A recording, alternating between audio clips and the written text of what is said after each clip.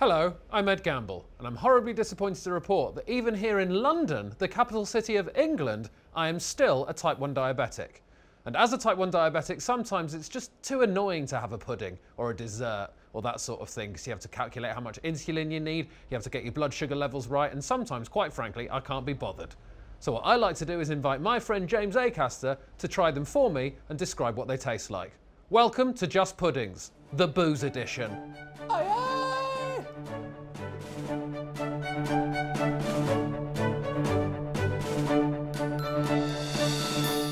You're going to educate the nation that desserts can be drinks as well. That's what I want everyone to know. And it's 2:45 in the afternoon. And you've not eaten a lot today, have you? I've not eaten a lot today. No, I really haven't eaten that much.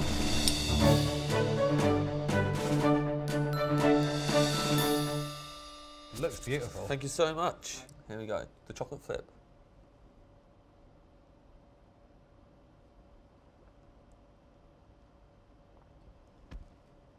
Oh. Uh-oh.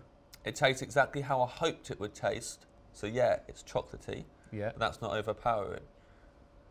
I feel so festive right now, Ed.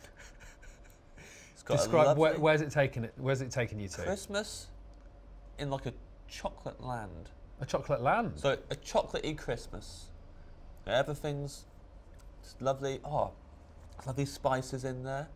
That you know the way just unmistakably Christmassy spices dancing along the tongue. What music are you hearing? I'm hearing like, oh. By the way, this is rare because this has happened a couple of times when James has had a sweet thing and had to steady himself on me. So this is a good sign. Like piano by an open fire. Is the fire changing the sound of the piano? Only if the piano catches fire. And then that makes it... Well, then it sounds bad, actually. Yeah. Yeah. But this is like, nothing's caught fire, and everyone's just singing nice songs, and I'm there by the piano, and I'm not singing. I'm there with this. Why are you not singing? Because I've got something that's better than music. Better than music. And is it creamy?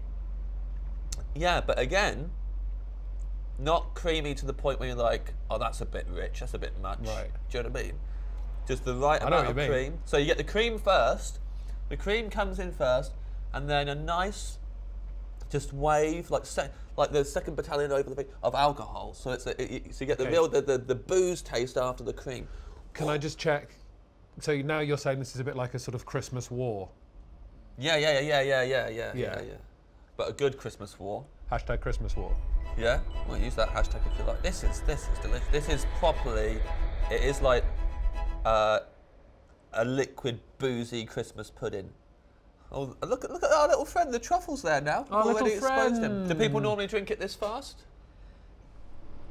Yes. Yes. I'm now fantasising about pouring it over a Christmas pudding and going ultimate Christmas. Imagine that. Mega Christmas. Having a Christmas pudding, yeah, and then just loads of this. In a Christmas stocking. Like custard. Using it as custard and just put it all over the... Have another sip.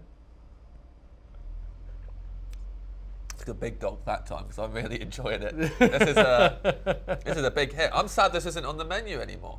Off menu item now though. The people who watch this video, they can come and they can ask you for it, can't they? And it's off menu. Yes. If they come and say hashtag Mega Christmas. Yeah, actually, yeah, that is the only order I will accept for this drink. They have to say Mega Christmas. Yeah. Hashtag Mega Christmas. Hashtag Mega Christmas. Yeah. Do they have to say ho ho ho as well?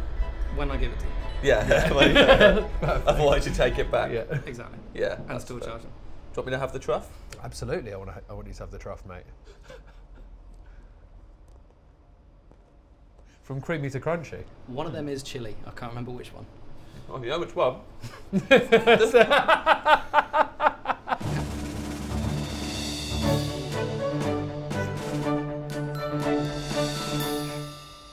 What's your initial thoughts?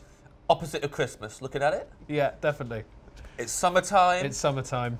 We're on a beach, a white sandy beach. Oh, Australian Christmas though. Oh yeah, maybe it is Christmas in Australia. Oh, yeah, obviously the shell's very cold now.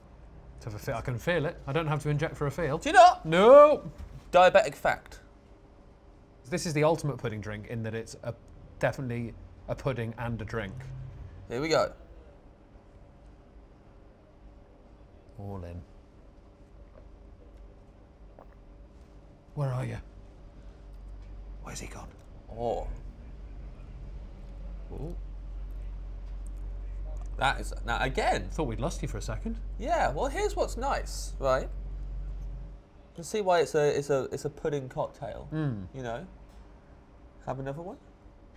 You can actually, I'd like you to mix that one in a little bit more. Yeah. And I think we're getting to the stage where you can take a little sip from the shell. Sip or slurp.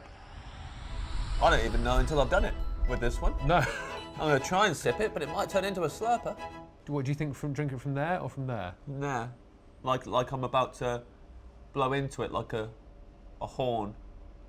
So, you know, when people in underwater movies are called, you know, like trying to call Poseidon. One of the Little Mermaid people might be calling a meeting. Yeah.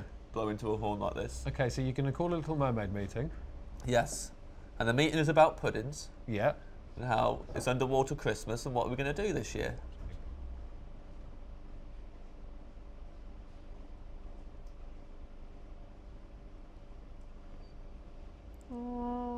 What? So, that's way more gingery because it's all melted in there now. Into the ginger ale. And then you get the bitters as they're just right at the end there. The ginger washes over you, that's pleasant.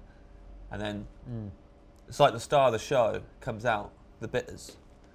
People say punch, I always imagine this, and then I drink whatever punch it is, and it doesn't taste like this. Taste like that at all. And this is the first time, which is appropriately why it's called the punch. Yeah.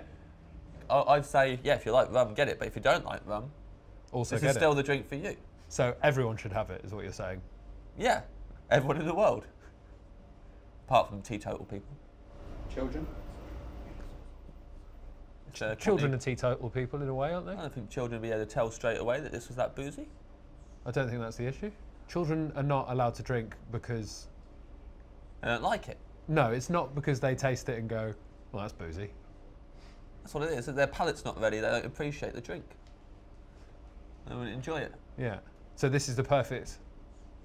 It's perfect. If you're a kid, drink this. But not here. Not here. They won't serve you because your palate's not ready. You can run a little creche in the corner for people. A little seashell creche, like shaped like a seashell. Yeah. Happy Christmas. Happy Christmas, Australia.